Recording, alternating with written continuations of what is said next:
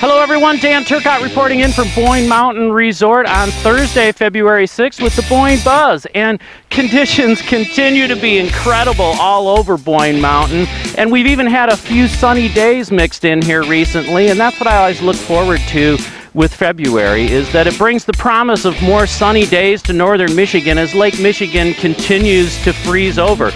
Taking a look ahead at events, this Saturday, February 8th, we're going to host the Monster Slopestyle competition over in the Ram's Head Park at Boyne Mountain. This competition is open to skiers and snowboarders 18 and older, and the entry is free. The competition is going to start in the afternoon. We're going to have an awards and after party up in the Snowflake Lounge, and it's going to be a great time. And in addition to the wonderful conditions for skiing and snowboarding, there is a ton of other fun stuff to do around Boyne Mountain Resort, including tubing, zip lining, cross-country skiing, ice skating, snowshoeing, and even a visit to the Avalanche Bay Indoor Water Park would be a great time. You want to find out more about everything going on at Boyne Mountain and all the fun stuff you can do at Boyne Mountain? Go to Boyne.com.